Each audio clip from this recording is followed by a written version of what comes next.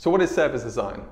Well, imagine you took two restaurants, one restaurant on one side of the street and one restaurant on another side of the street. What is it that makes the difference between those two? Why is it that one restaurant will have hundreds of people queuing around the block, desperate to be in there, while the other one's empty most of the day?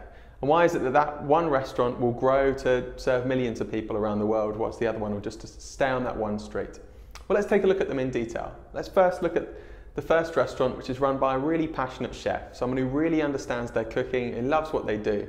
And suppose they invest their life savings into buying a lease for this restaurant. They hire some waiting staff and they build out, a nice kitchen, the kind of kitchen they've always wanted. They launch it, maybe they do a promotion, an opening evening, and then of course, people will tell people, right? That's how it works. Well, maybe and maybe not. So now let's look at the other restaurant that's really applying service design thinking and turning it into a practical reality there. Now suppose actually rather than spending their life savings, the also passionate chef thinks about bringing in a few people and really understanding what it is that potential customers need, what do they want, what do they desire, what is it they want to get out of that experience. And suppose they prototype some small things just to see what works. Suppose that when they launch, they actually start with a certain type of menu and then they test a few different dishes out. They see what people like and they see what people don't. And suppose they realise that actually people also want to have food in the convenience of their own home and they can't always travel to the restaurant. So maybe they prototype actually a delivery service. And maybe they try out some other things, like actually they know what the best restaurants are across the city. So maybe they could put together a bit of a service that curates all of those restaurants into one place and serves more and more people, and so on and so forth.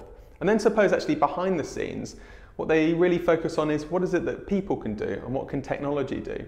What are the right processes that you put in place? What is it that you have on the back stage that also ensures that the customer gets the right experience?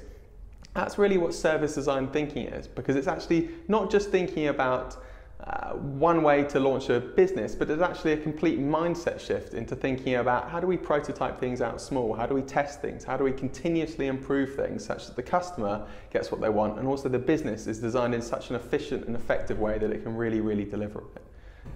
So let's go back to those two restaurants. Why is it that one will remain on that street and the other may possibly take over the world? Well, that's exactly what happens when you can apply service design to your business. That's exactly what we're going to do today. So welcome to the world of service design.